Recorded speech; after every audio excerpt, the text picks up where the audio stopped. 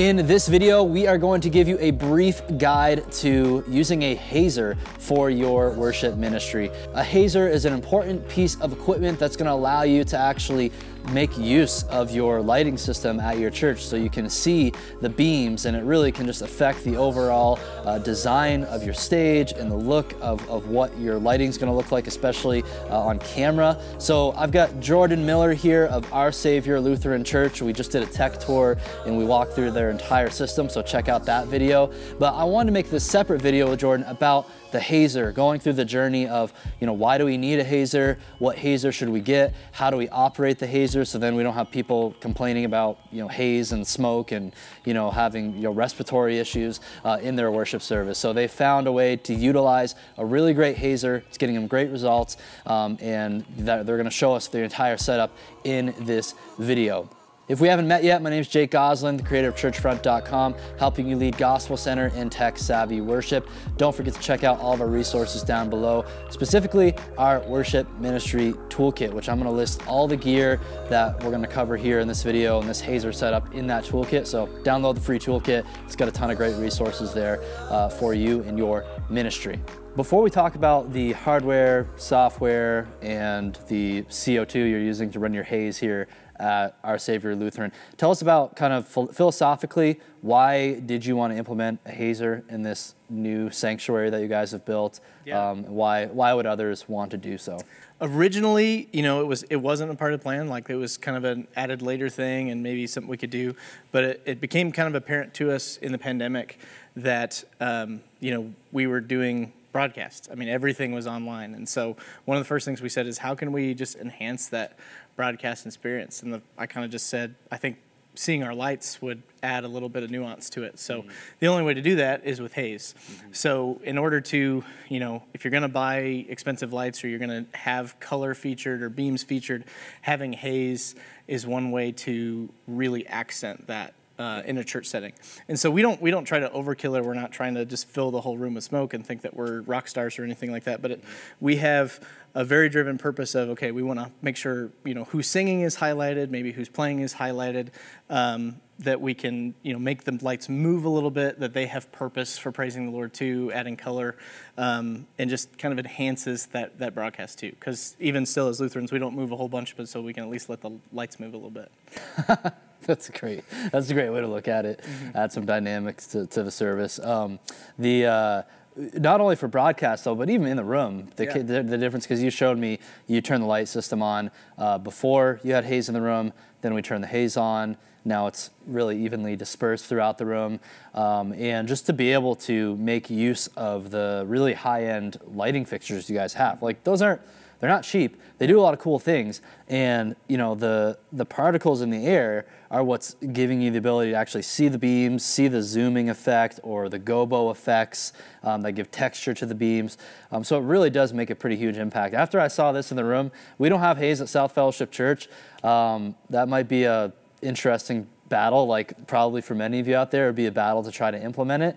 But I'm like, after seeing this, I'm like, oh, we have to do it, because you can tell, like, you can see those beams on the stage. And what's nice though, when I'm talking to you, I can't see any haze in between us. I can only see it when I'm looking up at the lights and stuff. Right. And that's what's so nice about, especially the hazer that we have and what we use. You can make it, I mean, you have to work at it a little bit, but you can make it so that it's not a distraction. And even when we darken the house lights, it seems to go away entirely too. Yeah. So there's a balance and a bit of a dance, but you can make that haze kind of work in your favor versus being a distraction for people. So talk us through how you talk to your leaders and maybe some of the congregation members about implementing a haze machine, and did you have to navigate certain objections about it? What did you say? Yeah, I mean, the biggest thing when somebody walks in, they'd be like, who's having a barbecue or whatnot. You kind of have to phase through those. But if you make it purposeful and intentional of why we're doing what we're doing, we want to make sure the people online have an experience of church and see things a different way. God said let there be light, and so we have this cool opportunity to use lighting and color to maybe accent or bring a different emotion to things within worship, which is really, really cool. Liturgically as well. I mean, we have colors in our liturgy, so why not accent them and maybe make it a wider beam, a tighter beam, so we're able to talk about it that way. And I always like like to tell people too, I mean, if the Nebraska Huskers can use lights in their favor to get excited about their team, why can't we do it to get excited for God? So maybe you're new to the concept of a hazer. What is it? What does it look like? Well, here you go. Here is a hazer. This is the Pea Soup Phantom Hazer. That's a very interesting name for a hazer. So how did you come across this? Why did you get this hazer? This was actually recommended to us from House Right Productions. They had messed with it a little bit, and they had really good stories about it. When I told them to, I wasn't looking for, you know, a big smoke machine that we had to turn on all the time, that would have puffs of smoke that would happen during the sermon, that would make a huge mess and leave water and bubbles everywhere. This was kind of their solution they suggested, and I have loved it. It's been fantastic for what we do. It's a CO2-based haze, which is a little bit different than water-based haze. It still takes hazer fluid, but it takes little sips of that fluid. I think I've only had to fill it up twice, once when we got it, and then once I think last year that it had emptied out. So so the actual hazer fluid you're only filling up like once a year, once every year and a half? Yeah. Okay. Basically. Wow. And then there's a CO2 tank attached to it. So when you turn it on, we just have a DMX switch that we turn it on to control it. Then I just come over here, turn on the CO2 for a little bit, let it blow for about a minute and a half. That's what seems to fill our room size. And then we just let it hang for a while. And that's been the nice thing about this. It doesn't leave a big water mess because it's CO2 based, and then it just kind of expands and hangs because it seems to be a little bit lighter than water-based haze. So now we're on the other side of the pipe and drape here. So the hazer's right there on stage. We're backstage. Here is the CO2 tank. So tell us, like, what's the cost to get one of these, and how often do you have to refill it? What's that cost? Yeah. So, I mean, the biggest thing is just buying the tank to first, and then when you refill it, you actually just change out tanks. But we had a local dealer here in town that has carbon dioxide. You know, they'll give to soda pop, and you can get smaller sizes. I just got a larger size, so I didn't have to finagle with it too much. And so that was kind of the big expense to start off. I think it was like $100, $200. And then when it's empty, I have a spare tank that I can just put on, and then I go to take this and get it replaced for $40 a pop. And then how often? I would say probably 6 to 8 months, changing out cases, but it seems like this one's lasted forever. I don't know why there's more CO2. It's non-flammable CO2, but it's in the tank, so we just turn it on, let it go, and then close it up once kind of we time it. So we've kind of figured out a formula here for our church of how much is good, or, you know, if maybe this Sunday there's a little more lights, let's add a little bit more, or maybe this Sunday we can draw back a little bit. So it's been of a step. Yeah, so your service is at 9 o'clock. And you have 2 services, yep. right? 2 contemporary services. 2 contemporary. So tell us exactly the time that you run this and how long it, like. Yeah. So the band will rehearse at 7, and then at 8 o'clock band gets done. That's when we crank up the hazer.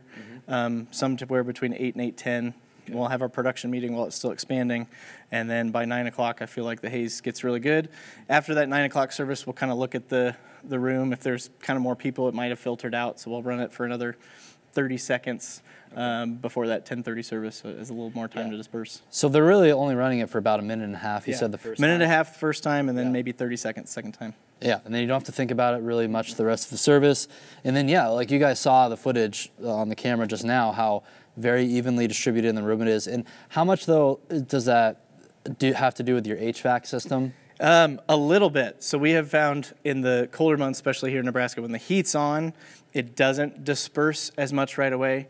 So we have to start it a lot earlier. In the summer, when the HVAC system's really cranking, we might have to do it for maybe 2 minutes, just because there's so much air moving around. It doesn't just hang, it filters out throughout the whole thing. And then we had where, you know, Christmas Eve service where there was 800 that came, and it just filtered out really fast. Okay. So it's a bit of a dance, but I think, you know, you start to play with it with different weather. Okay, so the more people, the more movement, you're gonna have to just have more haze. Yeah. Sounds like. Okay. Yeah. At least with this hazer. Yeah.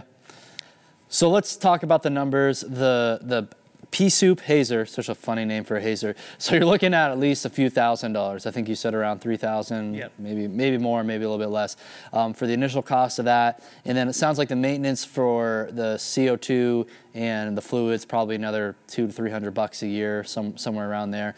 But I don't know, that seems pretty worth it. I've heard a lot of people having to spend a ton on, especially with water-based hazers, like a ton on the fluid, because you tend to go through it a lot more that way, and plus the hazer themselves, again, still a pretty big initial upfront cost. So sounds like, though, You've been using this for how many years now?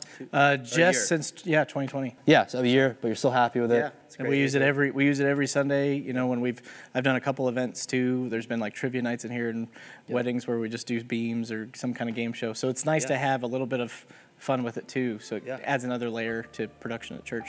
Yeah, it's awesome. It looks awesome. You guys are having fun with lighting design. I don't think your church has fallen away from the faith at all since using your Hazer. Nope, so not at all. You guys are walking with Jesus still. They're doing okay there. So thanks for that walkthrough, Jordan. We'll link all this stuff down below that we showed you in this video. Definitely check out the tech tour we did on Jordan's entire setup that they have here at Our Savior Lutheran Church. If you found the video helpful, hit the like button, share it with your friends, and subscribe so you don't miss out on any of our latest content to help you grow yourself and grow your worship ministry.